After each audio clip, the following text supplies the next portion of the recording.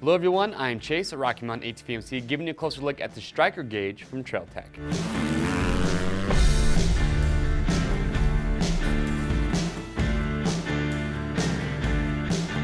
Alright, so today we're giving you a closer look at the striker gauge coming from Trail Tech.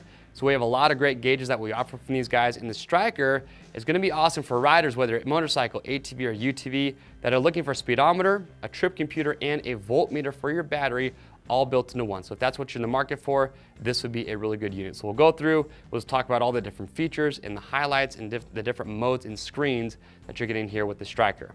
So to get started, let's just talk about the unit itself. So what's nice about this is that it is waterproof. So if you're riding with this, it gets wet, you're caught in some rain, not going to have any issues there. You're going to have 3 buttons on your front, your mode button, which will turn it on. It'll change the modes. We'll show you that here in just a moment.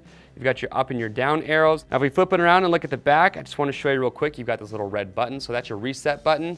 So like I said, going along with your trip data, there's certain things that you might want to reset. So to do that, you're just going to use that red button there. So now let's just go through, talk about your different screens and the modes that you get with this. So like I mentioned earlier, your mode button is going to fire this thing right up. Your up arrow is actually going to be your backlit screen, so that's going to turn that off and on. And then if we look here, when you pop it on, your main screen, okay, you're going to have your speed, you're going to have your battery volts, you're going to have your engine temperature, your distance in miles or kilometers. You can change that, your time of day. And then down here you have your clock, which says RT, that is your ride time. So that you will, from the start of your ride to the end of your ride, you can see how long you were riding, and that you can reset. Now if I press mode, second screen, so I've still got my speed, still got battery volts, but now I have ambient temperature. I've still got my distance, time of day, and also now my clock says TT above it. So that is an actual stopwatch.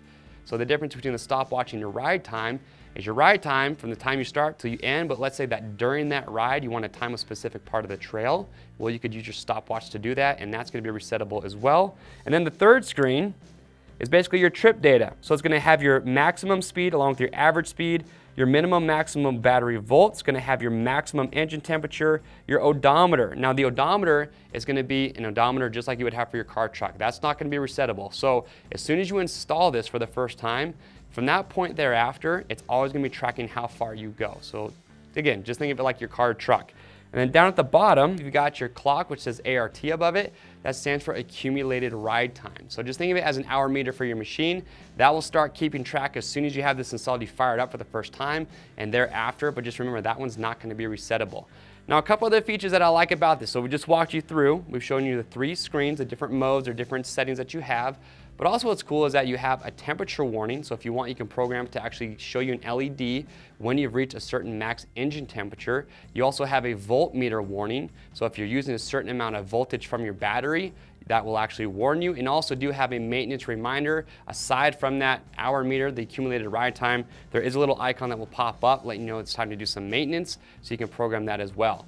So that's the different functions. Those are all the features that you have. But now let's talk about install real quick.